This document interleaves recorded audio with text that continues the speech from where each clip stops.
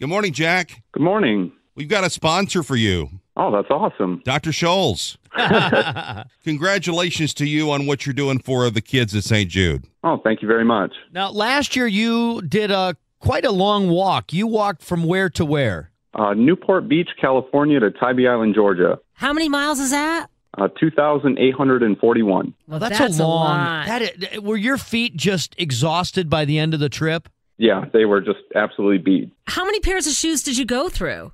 5 sets through the whole trip and 4 sets of tires for my wagon. Wow. Well, you're doing something really cool in the state of Michigan now this year. South Haven to Port Huron. Have you started that yet, or when do you go? No, I'll be leaving May 18th. Well, what made you want to do this for St. Jude? Yeah, I mean, I've always got to do it for the kids. I mean, kids need to have adventures too. So do you have a goal? You're trying to raise a certain amount of money before May when you leave? Yeah, I'd like to raise $10,000.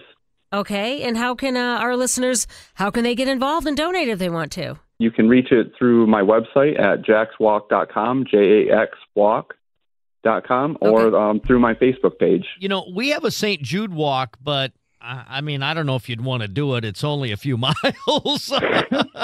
Oh, I'd love to do it. You can show up next year. It's in late September. We'd love to have you show up. I can introduce you to the crowd. It's for amateurs, though, Jack. That's okay. I'd love to do it. Jack, every Friday morning we do a segment. It's a good news segment where we feature a person doing great things because we get tired of hearing about all the bad stories on the networks and the local viruses. News. So that's the reason why we do Can I Get an Amen every morning, and I think we all concur this morning that you deserve one. Can we get an amen for Jack? Amen.